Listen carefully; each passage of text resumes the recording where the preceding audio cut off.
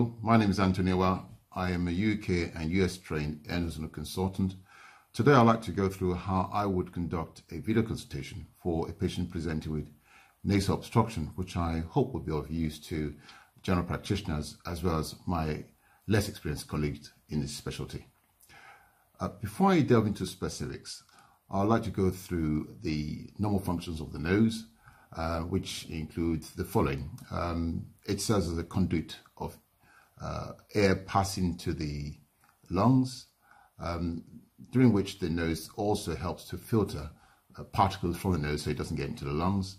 And this is usually gotten rid of by the sneezing action, usually facilitated by the mucociliary transport mechanism, which serves to shift things either towards the front and out while sneezing, or pushes things down where it's either swallowed, coughed out, or less elegantly spat out.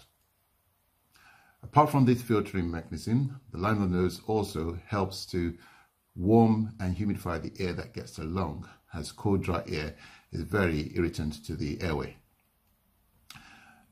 There are smell particles around the roof of the nose which help us perceive things and also has a modulatory function on taste.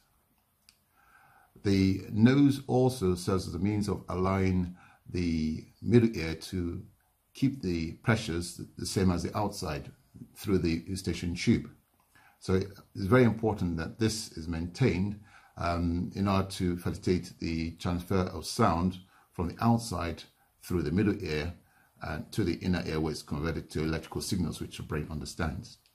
And if the pressure is not adequate, then this would be impaired. Now, the nose is surrounded by various structures, including the eyes, the skull base around the top, and that also houses the brain. And the floor of the nose is generally the roof of the mouth. And these structures may well present as pathologies within the nose, causing nasal obstruction. The nose also consists of skin, subcutaneous tissue, muscles.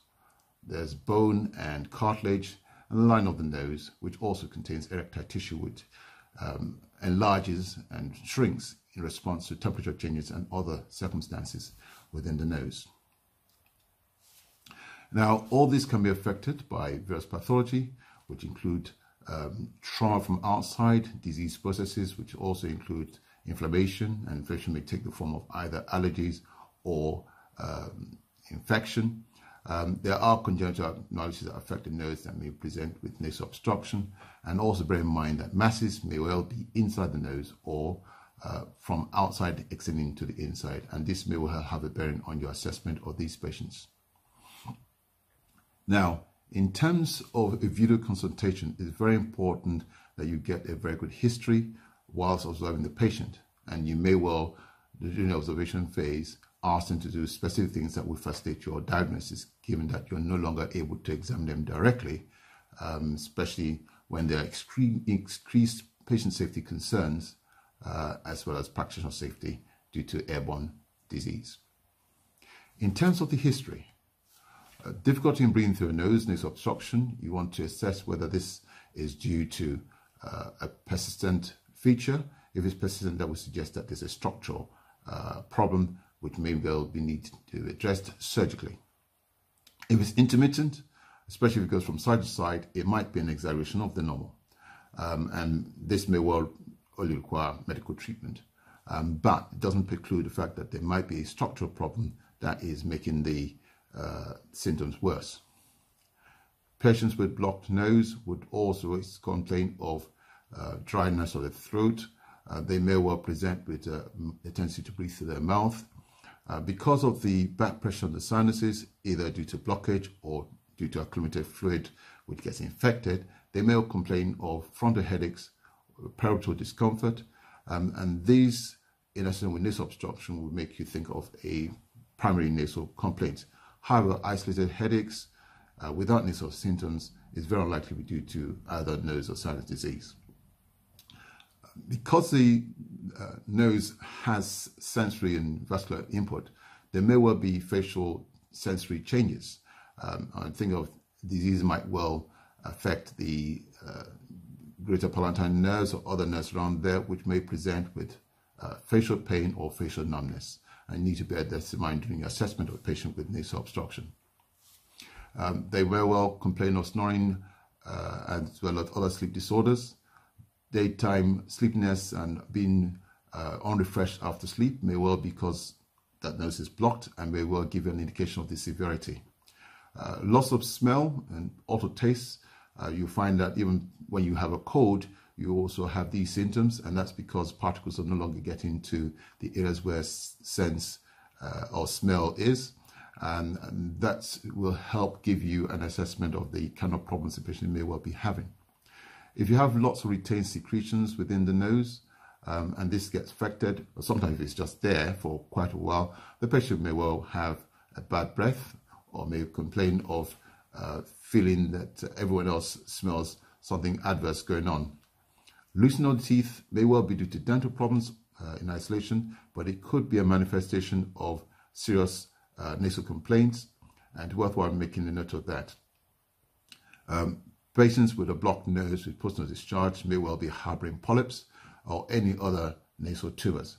So it's something to bear in mind when you're assessing the patients who complain of the post-nasal drip, but this may well be a feature of rhinitis.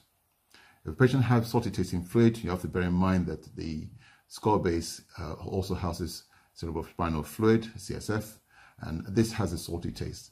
And if they have copious amounts, it may be something you want to bear in mind while you're assessing the patients.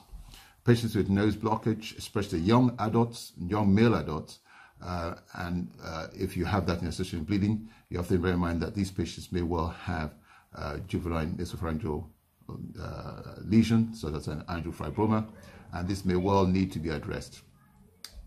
In addition to these patients, you also have to bear in mind patients of Chinese descent and others who may well harbor nasopharyngeal carcinoma. So you want to make sure that an assessment of questions relating to the cranial nerve function are also addressed, and that may well give an idea of what you need to do with these patients. Especially in terms of allergic rhinitis, since it's fairly common, you want to get a history whether there's any seasonal or down ovulation. In other words, does it happen during a particular time of the year, or does it happen during a particular time of the day? For example, if the symptoms are worse at night, it may well be a manifestation of house dust mite allergies. If it happens in the building site, maybe reacting to certain things that are released in the building, that the patient may well be reacting to. A history of rhinorrhea, including post-nasal drip, may well be elicited from patients with allergic rhinitis. Bear in mind if they have nasal, orbital and pharyngeal itching and sneezing, this may well clinch a diagnosis of allergic rhinitis, and you'll be able to institute treatment based on that. These patients may also present with watery eyes, which may be red, and this may well further guide your management of these patients. If a patient complains of crusting in the nose, you also bear in mind that the nose may well be a site of autoinflammatory disease, or autoantibodies may well be persistent, and you need to include diseases like lupus, vagus granulomatosis, and even tuberculosis in the nose, especially in the endemic areas. If they have associated dryness of the eyes and mouth, you want to think of Zika syndrome, and may well guide your further investigations in that line. A patient with unilateral mucopollutant discharge, if it's a child or someone with learning difficulties, you have to think of someone that's lodged a foreign body nose. But having said that, there may well be a sign that there is a tumor lodged inside the nose, and you need to attend to that fairly urgently. Making note of things that may make the symptoms worse, like some patients, if they're exposed to flowers, they may sneeze a lot. I've had patients that reacted to air fresheners. So it's also worthwhile finding out from them what they've noticed that is an environment that brings on these symptoms. I alluded to hearing loss. If the nose is blocked and you do have a fair amount of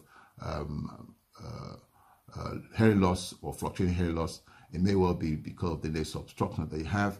These patients may also have ear aches and autophony. History of trauma to the nose. Boxers tend to have a flattened nose. A depressed nose bridge may be a manifestation of a condition such as tuberculosis or even lupus, where the nasal structure itself is destroyed. A history of visceral disturbance. A history of trauma, either professionally, as in boxers or rugby players, or in terms of assault, may well explain a depressed nasal bridge. But this could also happen in relation to diseases or tuberculosis, vagus granulomatosis, patients that had sickle cell disease, where the structure of the bone may be damaged. Patients with lupus, especially if they have the typical malleolar rash distribution, may well clinch your diagnosis as a cause of the nasal obstruction. Patients with syphilis has that along with other facial features, which may help you in assessing the patients. In terms of visual disturbance, it can be a wide variety of things, such as blurred vision, double vision, or just no vision at all, as well as the primary problem within the nose. In terms of medical history, patients on hypertensive agents, or antihypertensive agents rather, may well have medications such as beta blockers, which can cause nasal congestion. ACE inhibitors also may cause nasal congestion, so we need to bear that in mind. Patients with low thyroid levels, mixed edema, may well present with nasal obstruction, and these are things that you probably want to establish with other things in the history. There is a strong history of atopy in the family in patients with allergic rhinitis. If both parents have it, there's a 30% chance that the offspring would have allergic rhinitis, and you need to bear this in mind. Your history taking, history of smoking, history of working with softwood, as in carpenters or carvers, and these patients are prone to having, these occupations are prone to having adenocarcinoma of the ethmoids, so you need to bear that in mind when you're assessing them remotely. Builders also, patients that work in the garden fields all the time may well have symptoms aggravated when they go to work. In your visual assessment, you want to look at the structure of the nose to see if there's an obvious nasal deformity. Already alluded to the sudden nose deformity. Polyps may broaden the nose, and generally speaking, the nose bridge should be about the width of an eye. So if there's a wide disparity, then you know that there might be something amiss. Facial swelling, even in patients with sinusitis, or they may well have orbital involvement causing the distortion of the face. Patients with tumors may also have a distorted nose and face. There might be a visible tumor, or you might even be able to see a foreign body within the nose if you ask them to adopt slightly. The breathing may be noisy.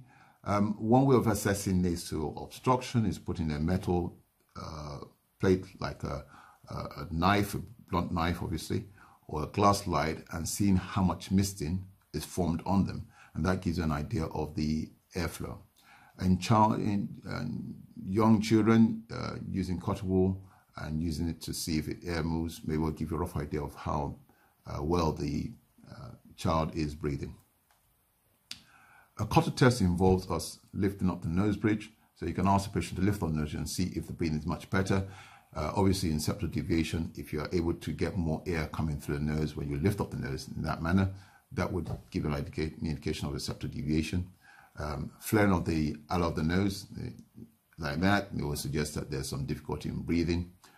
Nasal collapse after you ask them to sniff, and you see the nose collapsing inwards, may well suggest that there is some difficulty with breathing. If there's creasing of the supratip around the bridge of the nose, we tell you if the patient's been rubbing their nose a lot. Sometimes it may be quite red around that area. We suggest that the patient blows their nose a lot and has to use a tissue on a frequent basis. Malleolar rash, suggestive of lupus. Skin eruptions are something that you need to take on board when you're assessing these patients. Some patients may well have a nasal drip without you realizing it, especially some patients with a CSF leak. You want to look out for cranial nerve abnormalities, particularly those involving movement of the eyes, 3, 4, and 6 cranial nerves. Optic nerve, if there's a lesion affecting it, can cause blindness. You need to bear that in mind.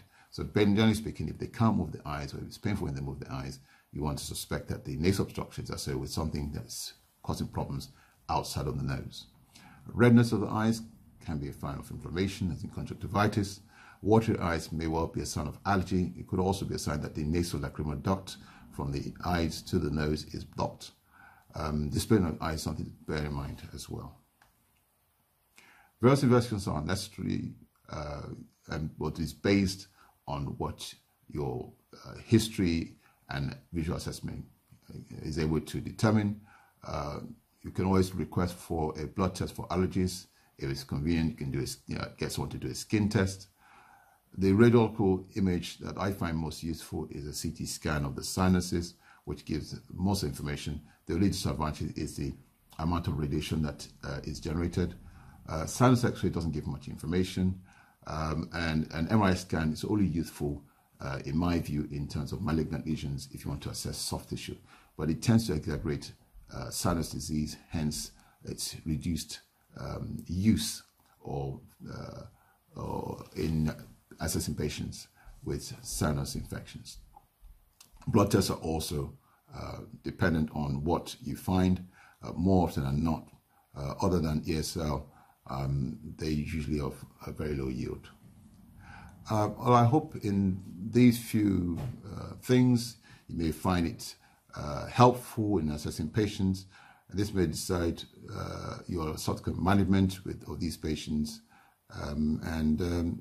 If there are any further questions, you can always get through to me either via email, ent@tenowa.com, or you can check for more information on my website, www.tenowa.com. And glad to make acquaintance. Bye for now.